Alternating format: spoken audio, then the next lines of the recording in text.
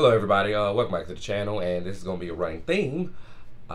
This review is going to be so late, but again, I really wanted to talk about this movie and kind of review this movie, and the movie I'm talking about is Dune. I'm going to be reviewing Dune today, and before we get into everything, please like, subscribe, hit that notification bell so you know when you can get my videos that will be coming more in the near coming future. So let's get into it. Now, this movie stars Timothée Chalamet, Zendaya, Oscar Isaac, Rebecca Ferguson, Stellan Skarsgård, Dave Bautista, Jason Momoa, and a bevy of other actors and actresses. This is a stacked cast. This is an ensemble cast that is A-list across the board, and it really does work for the smaller roles and the bigger roles, that everyone does their job really well in encompassing their character and in the short amount of time you may have with the character.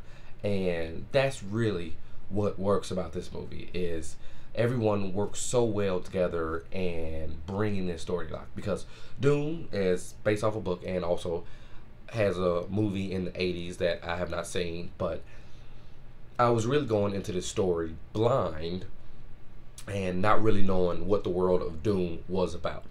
And this movie does a really good job of showing you this lived-in world and showing you this world, but also hinting at the fact that it's much bigger than what you see in this movie. And Denis Villeneuve does a really good job of not only showing the scale of the world itself, also the scale of this movie. This movie looks gorgeous. This movie is truly a blockbuster in scale and in the story. It's on HBO Max, but I would recommend, if you can, see this in the theater, because it really does lend itself to seeing it in theater. The visuals and the cinematography that he is able to pull off in this movie.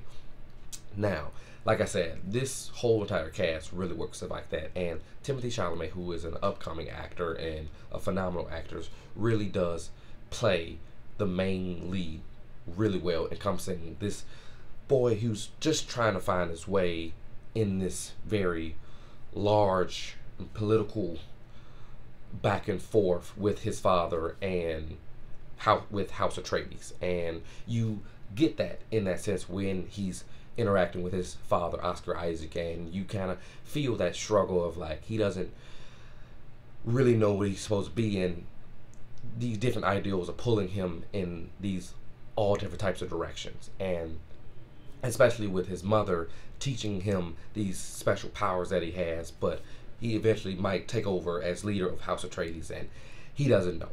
So that leads me to my second thought about the fact that this movie does a really good job of explaining and breaking down these very complex storylines, because what I've heard is this plot in this book is filled with a lot of story, and I felt like this did a good job of breaking that story down and through lining it so the average viewer could understand.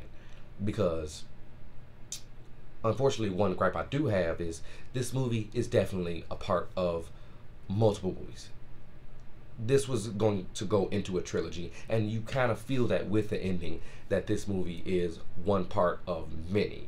But that doesn't take away from the fact that this does also feel like a whole entire movie, and at the very most is a very good setup of what's to come. And you really feel that throughout, especially with a character like Zendaya, who is mainly through